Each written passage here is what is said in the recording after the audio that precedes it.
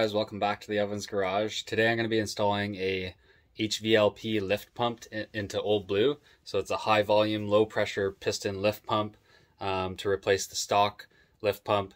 I know there's a couple videos out there already. I know Tim from Decent Garage has already done a video, but I like making the videos and for everything that I do, all my projects. So, you know, different video, different angle. So might as well make another video. So here I got this lift pump, actually not directly from the Hungry Diesel, but that's where I would recommend ordering them.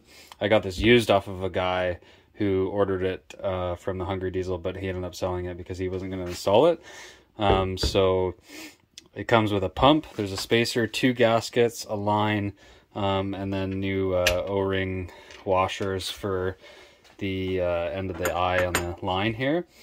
So I'm going to go to Old Blue, we'll pull off the old one, clean up the mating surface, install this one. You got to remove a little bit of insulation on the block that comes from the factory on the first gen 12 valve trucks. I cut it out just with a knife really, and then install the new pump. So the factory lift pumps on the first gens run about 3 to 5 psi, and apparently these ones run about 15 psi, and I'll show you with my fuel pressure gauge in the truck.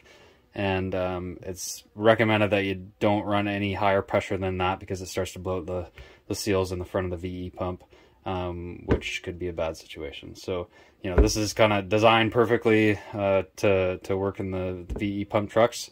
So you know, it comes as a complete kit and it's super easy to install. I've got the same one in my red truck, and I've had it in there for really since I bought it brand new, so 7 years, and I've never had an issue with it. So this will be a nice little upgrade.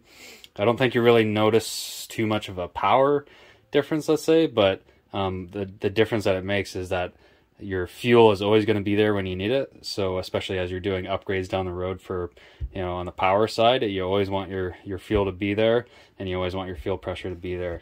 So this is a good upgrade that'll give you consistent results from the fuel side. All right, so just to give you a baseline here, before we change the lift pump, it's the second gauge in here. We'll see what at idle it is at startup. Let them start up, and looks like we're running about 4 psi right there, 4 to 5 psi. All right, so here's the stock lift pump, and the fuel line just comes up here with a quick disconnect fitting. You've got to push in these 2 plastic tabs on the white plastic tabs on the inside there, and then you can pull that straight off. Then we'll disconnect the fuel line just at the top here, and then remove these 2 bolts on the side, and then we can pull the entire pump off.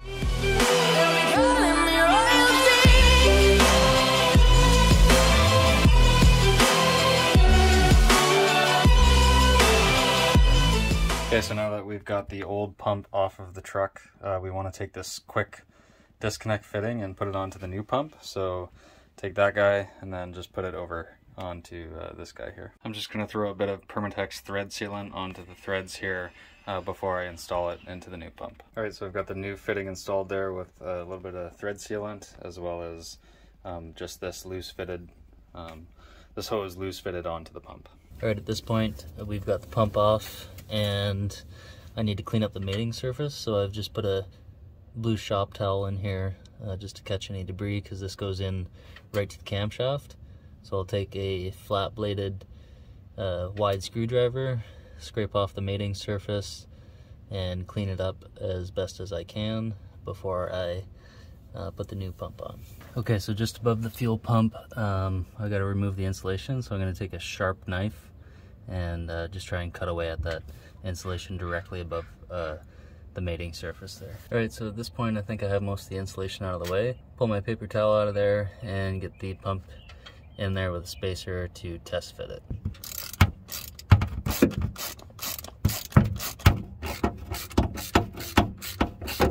Okay, so the bolts that go into the block for the fuel pump are tightened to 18 foot-pounds or 216 inch-pounds. I'm going to use my inch-pound torque wrench and come in through the fire or the fender well. Okay, so I'm going to get my banjo bolt started with my new O-ring washers. So I'm going to put one on go through the top of my line, put the other washer on, and then into the block. Tighten the fuel line at the fuel pump end. Just snug it down as well. Okay, now put the quick connect back onto the fitting that you transferred over. Just make sure that plastic's lined up.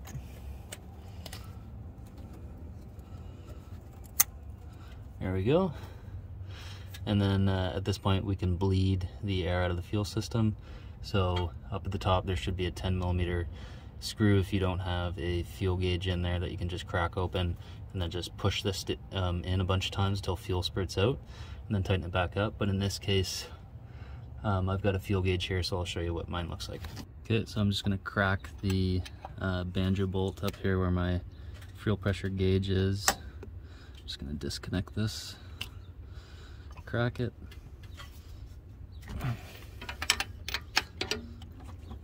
There we go.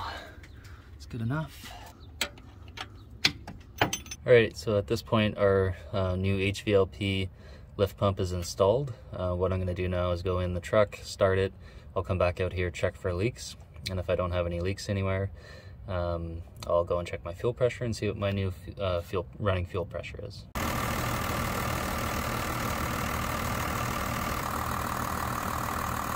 Alright, so we're back in the truck here. I've checked for leaks. There's no leaks.